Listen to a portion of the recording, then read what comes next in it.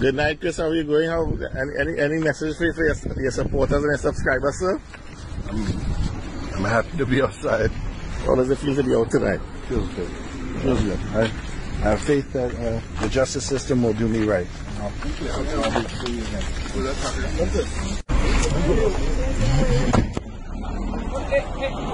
Hey, hold it.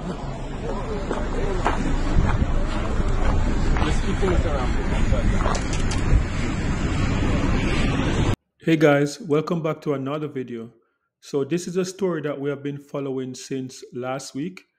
Popular Canadian YouTuber Christmas List arrested in Trinidad and Tobago. So as you can see, these are some of the first images of Chris coming out of jail in Trinidad and Tobago.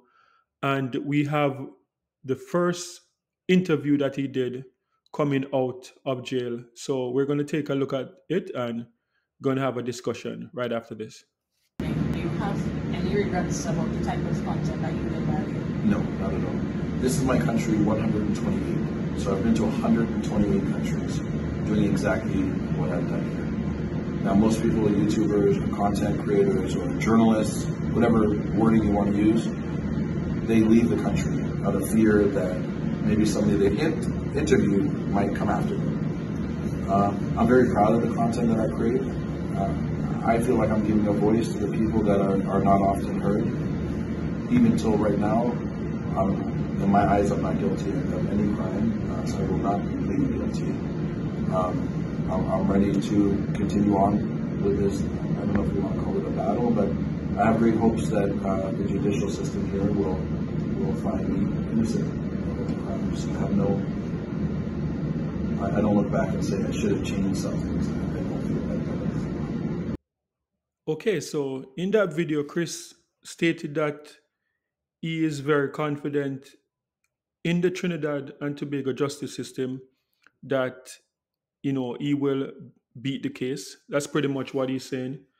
I'm not sure where he got the confidence from, if the lawyers, by speaking to his lawyer, like his lawyer have been able to give him the utmost confidence that this case, like they have no reason to charge him on anything. But another thing that I'm thinking about is that he stated in one of the interviews that police wanted to question him to help them with some case. In Trinidad and Tobago, there are three rival gangs. Like those gangs are pretty, I would say within the last 5 to 10 years, these gangs just popped up out of Trinidad and Tobago. One of the gang, the sixth gang, is pretty much like a replica of a gang, a group in Jamaica, the Six, a dancehall group. But the thing about what I don't understand is that he went and he interviewed members of these three rival gangs. So my thing is that for Chris, like, shouldn't he be more concerned about the gang members trying to come and get him? Because, as stated, the police wanted him to help with investigation, apparently to help bring down these gangs. So I believe that it is a very dangerous thing to be in Trinidad right now. And he stated that he wanted to go and continue vlogging, doing his YouTube vlogs. But I would advise Chris to stay put. He's staying at his lawyer's house, but I don't think it's a wise decision to go out there vlogging when the three rival gang members which he interviewed, police want to bring those gangs down and want to use his content to help to bring those gangs down. So just tell me what you think in the comment section. Should Chris be staying put? Should he be under police guard or something? And there is another voice note that we're going to listen to. Bravo, we were doing an interview at the TV station. The phone rang, and it was a police officer, Prasad, and he said, "I'd like to talk to Chris." So the phone was handed to me on speaker so we could both hear. He said, "I need you to help me assist in the investigation." I said, "I don't know what you're talking about. Investigation." They said, "We think you have information that you could help." I said, "Sir, there's nothing I can do that can help. Anything I've videotaped that's uploaded to YouTube, you're welcome to use it however you please." No, come in for questioning. We need your help." I said, "I'm going in for an interview. There's nothing I can do." He said, "Are you sure this is the way you want to go about it?" Something along those lines. So I took that as a threat. So when the interview was done on TV, I asked my driver to drive me to the Canadian Embassy. I went in and out of the embassy in 15 minutes. Nobody was there, but they must have tapped Bravo's phone because by the time I was finished the embassy, undercover police were already outside. I didn't tell anybody I was going to the embassy. He said, "Again, my supervisor wants you to come in right now to assist with the criminal matter." I said, "My criminal matter?" They said, "No, but you can assist." I said, "Sir, I don't know anything that you're talking about."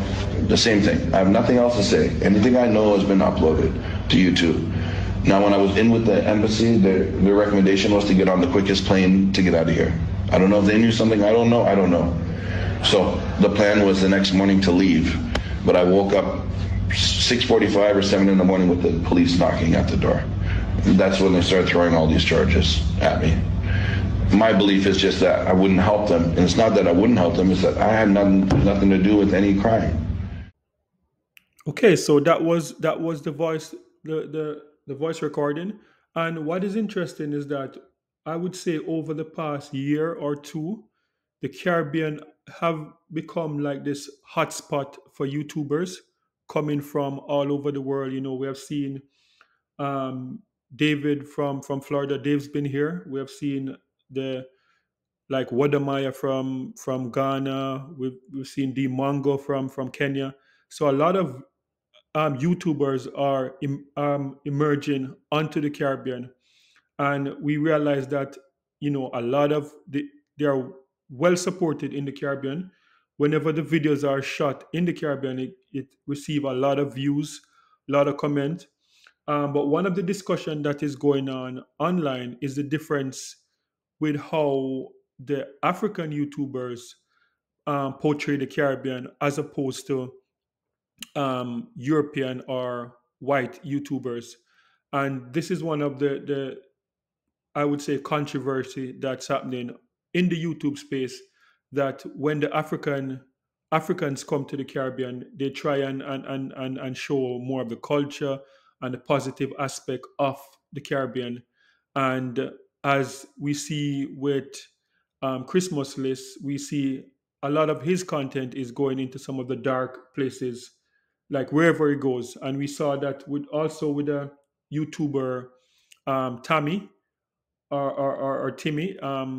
He was in Trinidad like a month or two ago, and his views are like millions.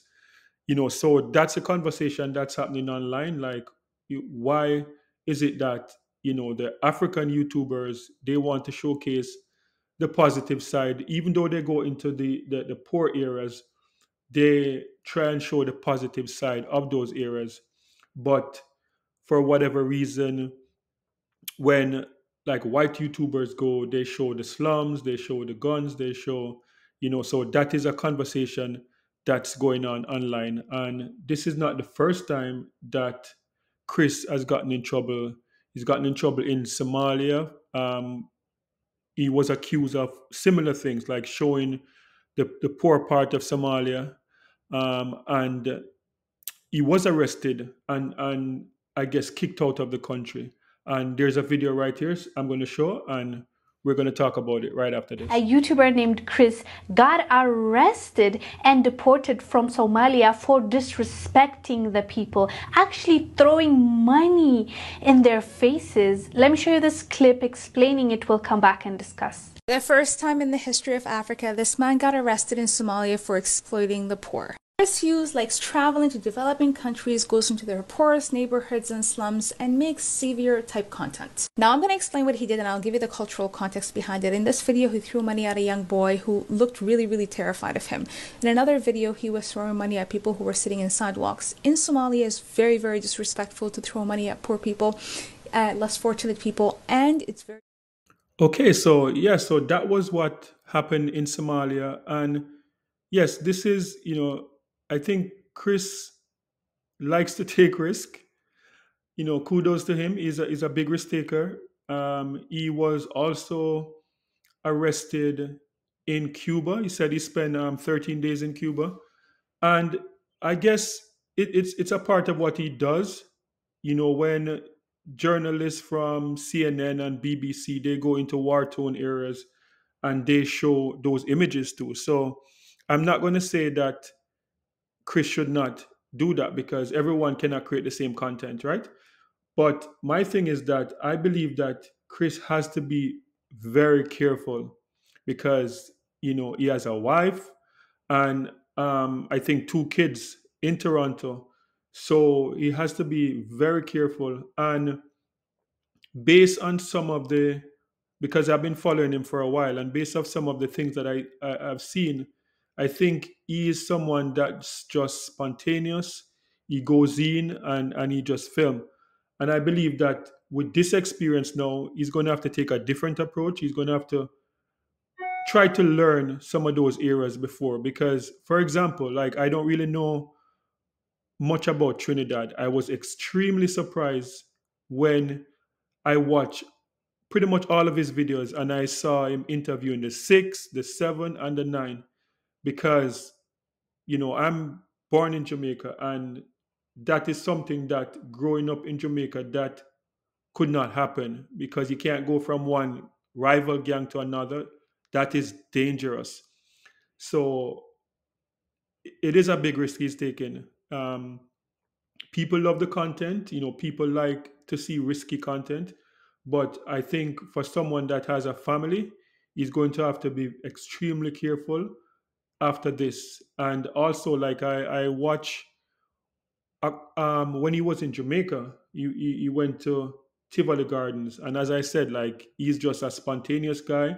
The taxi driver didn't want to drop him off in Tivoli Gardens, but he went nonetheless.